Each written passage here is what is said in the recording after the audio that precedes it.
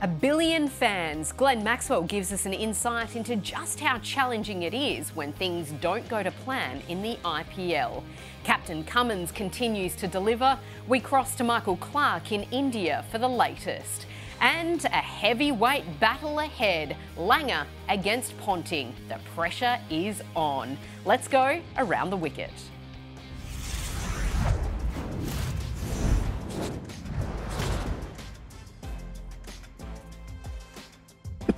Hello and welcome to Around the Wicket. I'm Neroli Meadows. Callum Ferguson alongside me. Our last ball thriller overnight in the IPL. Rashid Khan with a boundary to get the job done for the Gujarat Titans up against the Rajasthan Royals, handing the Royals their first loss of 2024. But the much needed Aussie watch, it is World Cup watch, yes. Callum Ferguson. Take us through how the Aussie batters are going first of all over the last week in the IPL. Yeah, look, I think David Warner's continuing to show that he's probably the standout for the Australians, albeit Tim David really starting to put his hand up. He's starting to get rolling. 45 off 21 in his last game, so he's starting to show a real impact that we expect from Tim David wherever he goes. Travis Head, his last few games he's managed to get starts but hasn't been able to go on, so he'll be looking to rectify that. But Marcus Stoinis is probably the one that we've been, one of the players we've been a bit worried about, but he's got his first 50 of the tournament under his belt. So hopefully that can be a launch pad for him to really start to kickstart his launch towards an Australian World Cup. You know, I feel like he still needs to put some more runs on the board. It's going to be a build for him. Taking a look at the bowlers, and overnight Spencer Johnson was in action, and you're liking what you see? I am. Throughout the tournament so far, he's bowled a lot of death overs, which is a lot of responsibility for a young player, first time going into an IPL. But he's been able to do this with regularity around the world, and now to do it at the, almost the pinnacle of franchise cricket around the world and show good consistency throughout the tournament doing so. Death bowling is exactly what Australian selectors will want to see leading into a World Cup. Maybe he's just giving himself a bit of a chance. They'll keep an eye on him throughout the tournament. But Pat Cummins has been absolutely outstanding throughout this tournament. He is the standout. I would have to say that Mitch Starc is still a bit of a concern. Put in a good one a couple of games ago, but still not quite finding his rhythm. Well, let's bring in Michael Clarke, who is in India now. Pup, thanks so much for your company. Pat Cummins, Captain Courageous, 1 for 22 up against the Punjab Kings, going at under 6 runs and over. And there was a bit of question mark over him because the last time he was in the IPL for the Kolkata Knight Riders a couple of years ago, he was going at over 10 runs and over. Are you impressed with his form so far? Yeah, he's been brilliant, Paddy. I think the captaincy's been good for him as well. He's probably getting the best out of his team. He looks like he's enjoying it. And his bowling's been exceptional. Again, the other thing I do like about Pat, when he's captain, he still understands how good a bowler he is. So whether that's in the power play or death overs or the team searching for a wicket, he's happy to bring himself on. And that's a really fine balance to try and work out. When does the team need me? What is my number one job? As a bowler, that's to take wickets and then still utilise yourself in the right way. You see a lot of times with captains, they mightn't bat themselves as high as they would like or mightn't stand themselves in when if somebody else was captain, they wouldn't do that. And from the bowling front, won't bowl themselves as much as they probably should. Where I think Paddy's got a great balance at the moment. His team's playing well, which helps, and they're full of confidence. Pup, do you feel like that's something he's going to continue to get better at as well as he goes? Because he's obviously still young in captaincy terms, having not really done a lot of captaincy before he took it on at international level. Yeah, I think he will, Ferg. I think what we've seen in the past probably 6 to 8 months is tactically he's really improved. And I think going to the IPL and captaining will help him. 2020 cricket is probably the hardest format to captain because you haven't got time to think and one mistake can cost you the game. Where in Test cricket particularly, you got time. If you bring a bowler on, it doesn't work, you can drag him. If you set certain fields and an opportunity goes down, you can make that switch. T20 cricket, you haven't got that time. So I reckon this captaincy experience under pressure at the World Cup, he's still the overseas player, huge expectation. I actually think it will help his captaincy tactically a lot. And I think, again, like you say, he's young. I think his captaincy in the last 12 months, no one can question. He's willing to make tough decisions. He's willing to do things that are different. There's already been times in this tournament where he's sent teams into bat and commentators have questioned that, but he's found a way to get the result. So whatever his plan is as captain and the team's plan is, it's going hand in hand. It's coming together and it's working at the moment. But as we've seen before, there's a long way to go in this IPL. But at the moment, I think he's doing an exceptional job. From $1 million man to another, Mitchell Starc, just 2 wickets so far this IPL, going at 11 runs and over. Is he spot under pressure? And what's going wrong for Starkey? I don't reckon it's under pressure, Nez. I think when you've paid that much money, you probably can't afford to have him stirring Gatorade. But more than that, Starkey's a very, very good bowler in any format, but particularly in 2020 cricket. So I don't know. He just at the moment, he's probably not getting conditions where the ball is swinging as much as he would like with the brand new ball, where he's at his most dangerous. And then his death bowling as well at the moment is probably not picking up the wickets. Or he's not picking up certainly the tail enders that he normally does. I don't think he's doing too much wrong. I think Starkey's in one of those situations. You just got to keep faith. I think you know how good he is. He's a strike weapon. And I think come the pressure games, that's where you'll probably see him stand up the most. So hopefully KKR keep the faith and keep backing him. He'll come good, I'm pretty sure. And, of course, you're going to be calling tonight's huge game between RCB and the Mumbai Indians, which will feature Glenn Maxwell. Maxie will join us shortly on Around the Wicket. But, Pup, is there something you're noticing about the Aussie superstar? Tough conditions in the last one. He comes in when they've already got a huge score on the board as far as an opening partnership goes, and he needs to go right from the very first ball. It didn't work out for him. What would you like to see from Maxie? A couple of runs. I think Delhi in general have not been playing, RCB in general have not been playing good cricket. So I think that's probably put a lot of them under pressure. I think there's a bit of talk over here about when Max is coming in. A lot of people want to see him come in further down the order. But look, he's the overseas player. He's a very good player. He came to this tournament in good form. So I don't think it matters where he bats. He's probably just got to give himself a little bit of time. And again, the way Maxie plays is maximum risk.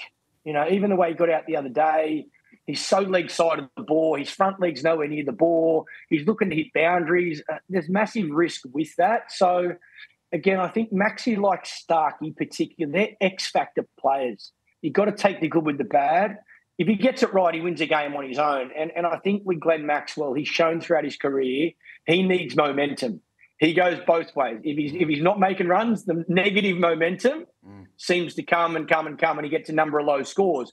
But the other thing, when he can flick that switch and get some runs, then you might see him make 200 or 300s in a row and win games on his own. So, again, Maxie's a brilliant player.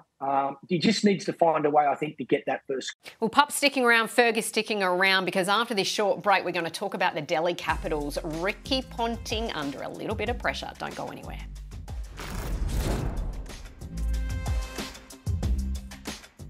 And now it comes down to a 9-game tournament. You know, we've got to win 8 of our next 9 games. As simple as that. So we will do everything we can. Chins up, everybody.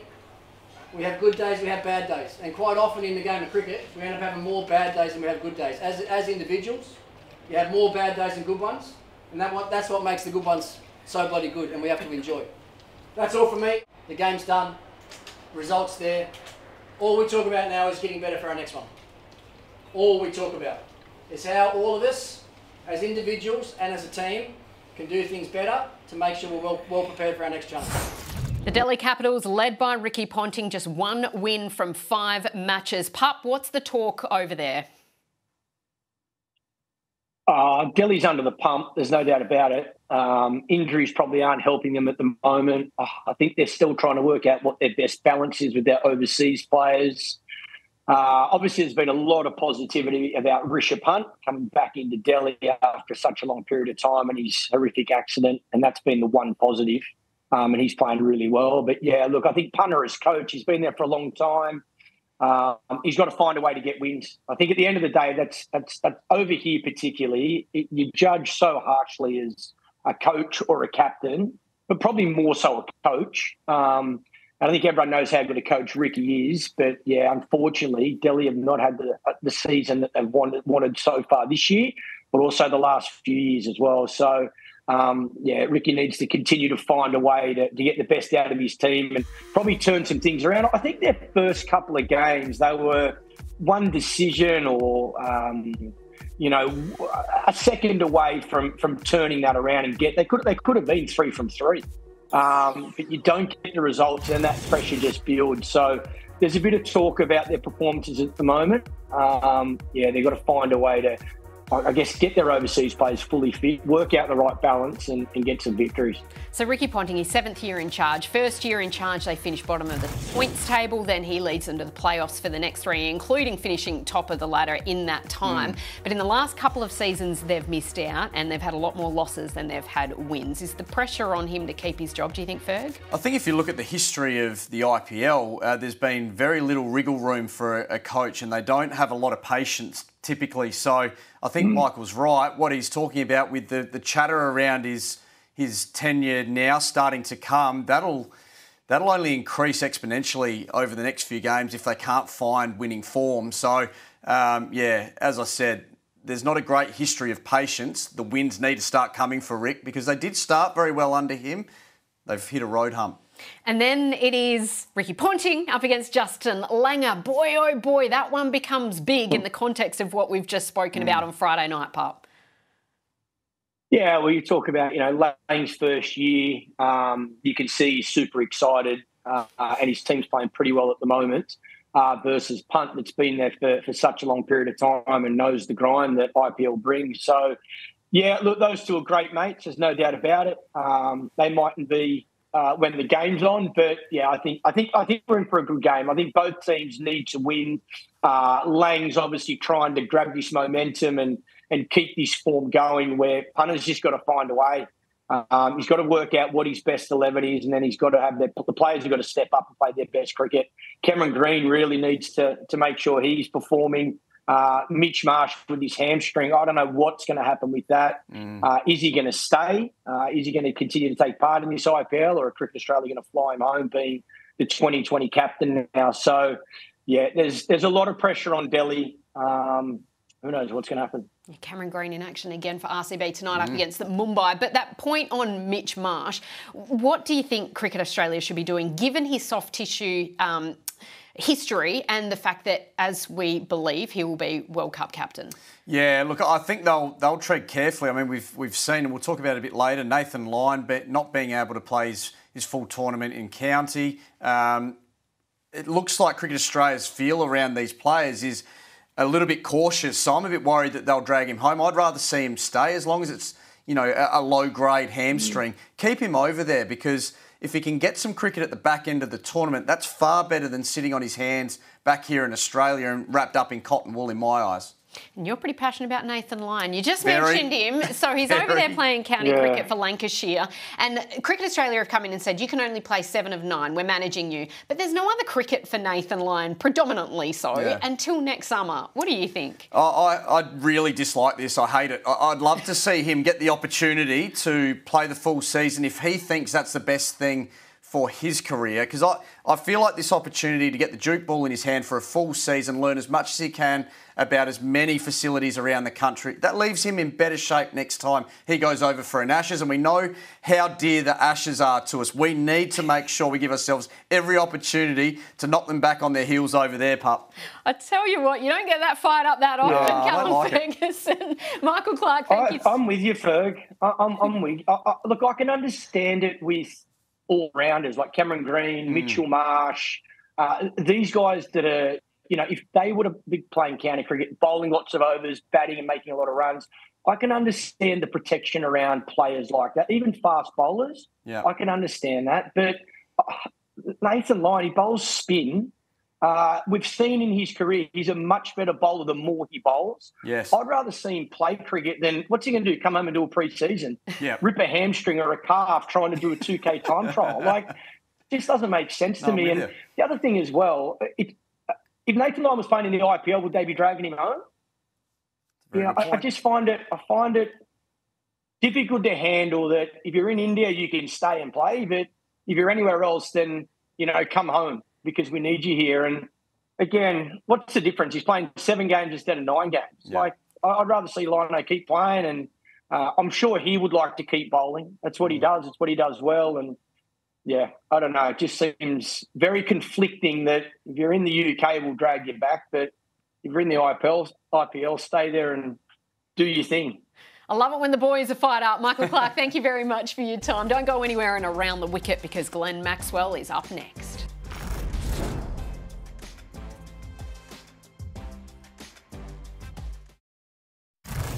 Welcome back to Around the Wicket, where our superstar guest, Glenn Maxwell, is back with us representing RCB in India. Maxie, thanks so much for joining us, especially on game day. You take on the Mumbai Indians tonight, hoping to turn your season around. 1 win from 5 so far. What do you need to do to turn it around? Well, we need to start winning. We need to start helping out our superstar, Virat Kohli. He's been amazing so far, and probably what he hasn't had is someone around him to, I suppose, keep the momentum going, build those bigger partnerships with, which we probably had last year. Myself, Faf, and a few of the Indian players were able to build partnerships around each other and be able to build towards those big totals and keep us in games. And it feels like it's been a little bit of a one-man show where we haven't been able to have those big contributions to help big partnerships. And the other night was a perfect example. Virat just was almost crying out for someone after that opening partnership just to go with him for a little bit. And conditions certainly played a part in that. It was a slow, low wicket before the dew came in, and it was quite difficult to sort of start your innings. And for someone like Virat out there to, I suppose, get through that, he probably just needed someone to come in, have a 10-ball knock of something around 25 to 30, and it probably would have changed the game a little bit. But certainly got easier under lights with the dew coming in, which a lot of these grounds do, and that's something that we've just got to face. And we've found that with a few of the grounds that 200 is sometimes quite an easy chaseable total when that dew comes in, and it's something that we've spoken about as a group and trying to be ultra aggressive and try and take the game forward. So on that very point, the beauty of having you is that we get these real-time insights. Behind the scenes, who's been most vocal in amongst the playing group? Yeah, it's been pretty consistent. I think Andy Flower's been outstanding as a coach. He's been quite measured after the games, and I can imagine it gets quite frustrating. I suppose as a coach, you've got a lot of quality in the lineup, and it's not quite delivering the way you probably thought it was going to on paper. And I think the fact that myself, Faf, Virat have been able to sort of, I suppose, share our wisdom amongst the group as much as we possibly can, trying to keep everyone calm, and DK as well with his experience. We've tried to, I suppose, keep consistent as possible with our behaviours off the field, our chats around the younger guys, and I suppose just keep everyone's spirits up and making sure that we're still striving to get better each day, and hopefully that will turn. And it only takes 1 or 2 wins to obviously turn your tournament around, and you can hopefully get on a run. No, that's exactly right, Maxie. Now, the IPL, so much money, so many eyeballs, so much passion in India for it. When things aren't going your way, whether it's as a team or as an individual, run us over here in Australia through exactly what that's like, because there's nothing like it in Australia. Well, it's even more extreme at RCB with probably the best fan base in the world. They're very vocal. I've had some aggressive DMs and people slide into my messages over the last little bit. They forget good stuff pretty quickly, but the same thing. They're so passionate. They're so excited about what they want their team to achieve. It's been a long time waiting for a trophy for them, and yes, they had the women's trophy, but this team has been, I suppose, their heart and soul for the last 16 years, and they're just desperate to see some success from this franchise. And you can certainly feel that in the stadium, the desperation from the fans. And we they just need to know that we're trying our hardest each day, and sometimes it just doesn't come off. So you personally, Maxie, what do you go back to? I remember talking to Nathan Lyon. He said, I go to YouTube and I watch my highlights, the Adelaide test from years gone by. Do you go back to Afghanistan at the one Keddy and making 200 in that win? What do you go back to get yourself in that right frame? Well, we're quite fortunate in the position we are. We have a lot of our net sessions videotaped. So we've got video cameras basically on every ball from the stumps end. And each morning after I have a training session, I've got, I suppose, all the footage that I've faced the night before. And I like to sort of go through all of that footage and sort of see how I'm shaping up and compare it to when I'm going really well or really poorly, and sort of see what marries up and see if I can make any adjustments, even tactically, mentally, and make those adjustments, I suppose, on the fly, and even have discussions with certain coaches. It might not necessarily be the batting coach, might talk to the bowling coach, Adam Griffith, and just have discussions around that, what the plans might be coming up. And I've always found that's a good way for me to almost go back to square one, which is the stuff I'm trying to do at training. And even over the last 2 days, I've had 2 completely different training sessions. The first day I had a shocker where I felt like I was struggling with the heat, I was struggling with my bat swing, and then yesterday I took a bit more time and sort of made some adjustments in training and had one of my best net sessions of the tournament so far. And it was only just having those little chats around that feels like that makes a massive difference. And then you go into the game with the same confidence that you had at the start of the tournament. So I feel like that's been a growth that I've had over the last few years, where I've been able to sort of make little adjustments in tournament without reinventing the wheel, and being able to, I suppose, stick to what I'm really good at, and hopefully that brings results. It doesn't always work like that, as we know, but hopefully I can start my innings with a bit better purpose and a bit better tactically as well. Geez, that's good insight. Oh, it's fantastic, like you can't get anywhere else. Now, Maxie, Virat Kohli, you talked about him a little bit earlier, but he's the orange cap holder. He's 100 runs ahead of the next best. It's been a great tournament for him so far, but have you been surprised that leading into the tournament there was some chat around whether he should even be in the Indian World Cup squad? I can't believe it. well, it's not surprising in the fact that there's 1.5 billion, and I reckon half of them are unbelievable cricketers in this country. It's a hard team to get into, and you look at India's best T20 players, which are all playing this tournament. They're phenomenal players. There should be heat on every player. If they're not playing well at a certain time, there's going to be heat on them. But yes, Virat Kohli is the most clutch player I've ever played against. You see his career just stands as the most amazing tournament rap sheet. I think the innings he played against us in Mohali in 2016 T20 World Cup is still one of the best innings I've ever had played against me. And he changed the face of the whole game. He was hitting balls on a wicket that was inconsistent into different areas. And his ability to change his hands position at the last moment and flick it almost like a table tennis bat and time it into a gap or over the fence is something that's almost unmatched around the world. And his awareness of what he needs to do to win the game is phenomenal. And it's been great to sort of play alongside him and train with him and watch him go about it. But I still have to play against him, so I'm hoping India don't pick him. It'd be great to not have to come up against him.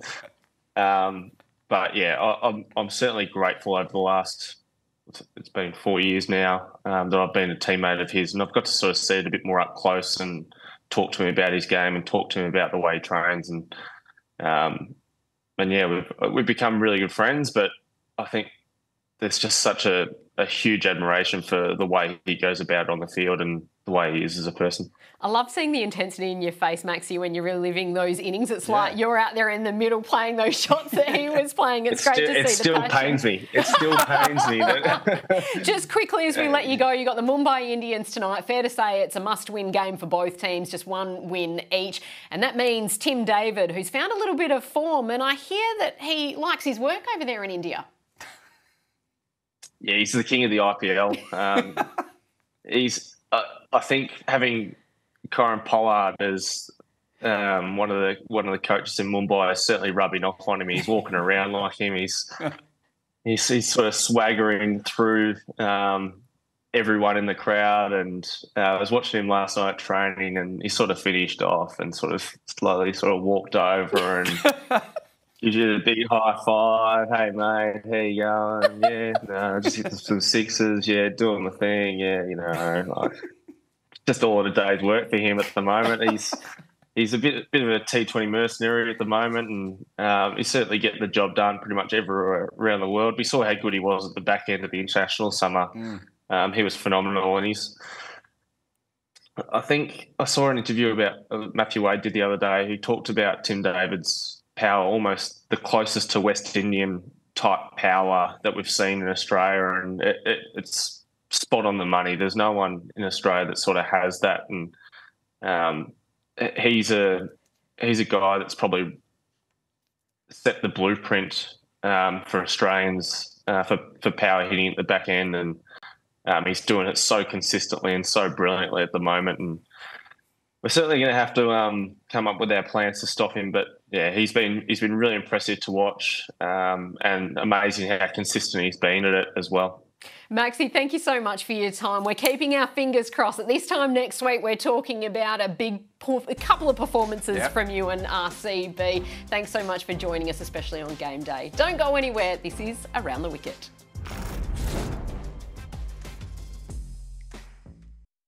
Time for the short stuff. What about this from Ravi Shastri? Does this photo qualify as a thirst trap is what he wants to know. No, seriously, come on, Rav. I mean, not for me, but it could be for a certain population of the world. Tim Payne wants the striker's job. Do you like that? I'd like to see him shortlisted because I think he'd be fantastic in the role if he got it. Rishabh Pant, should he be in India's World Cup 11? Resounding yes for me. Get him in there. We'll see you next week. Glenn Maxwell is back again. This has been Around the Wicket.